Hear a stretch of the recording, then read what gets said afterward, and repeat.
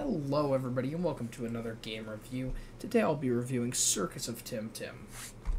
Circus of TimTim is a mascot horror game created and published by Mascot Bros Studios. Mascot Bros Studios provided a free review code for me to review this game, so thank you, Mascot Bro. In the game you have to sneak into, I think, an abandoned park. The story's pretty incohesive and I can't really understand it, but I'm under the impression you're sneaking into the abandoned circus.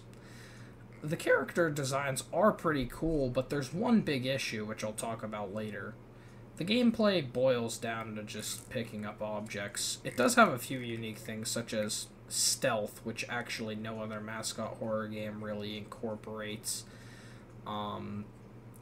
Like, stuff like Ban Ban, and I guess FNAF does have a few stealth sections, at least in like the later games, but Ban Ban and Poppy Playtime never really have any true stealth sections, so that is a good new feature to the game, which other mascot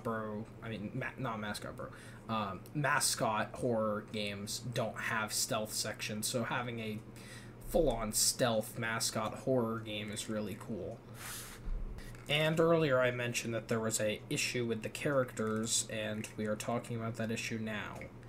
All of the assets in this game are bought from the Unity marketplace. None of them are original, which makes the game kind of have a weird kind of like, the whole thing with mascot games is or specifically mascot horror, but mascot style games in general are the recognizable mascot characters. That's why it's called mascot horror.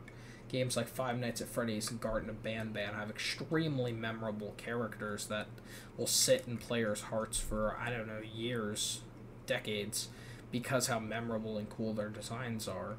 And for Circus of TimTim, I played this game, I received the review code a month or two ago.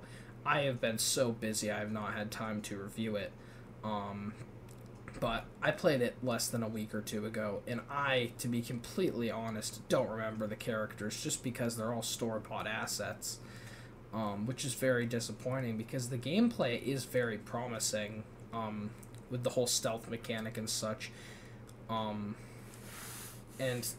it's just overall kind of unmemorable and relatively short. The game lasts about, I think, 30 to 45 minutes, and for the price of $8, I don't know if I'd say it's worth it.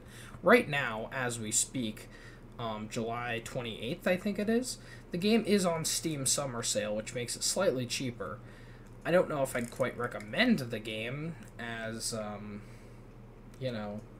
as I've said, there's a lot of issues, but it's 100% worth at least checking out and definitely going to the Steam page. And Mascot Bros Studios has shown themselves to be a very promising publisher, so I would 100% recommend checking out their stuff. A lot of their games were recently removed due to recent events, but yeah, I don't know if I'd give the game, I don't know if I'm really going to give this game a traditional rating, because it feels more like a demo than an actual game, and for the price, I'm not sure if I can really recommend it, but I guess it's on Steam Summer Sale right now. Go check it out. It'll be linked in the description. And thank you, Mascot Bro, for the review code.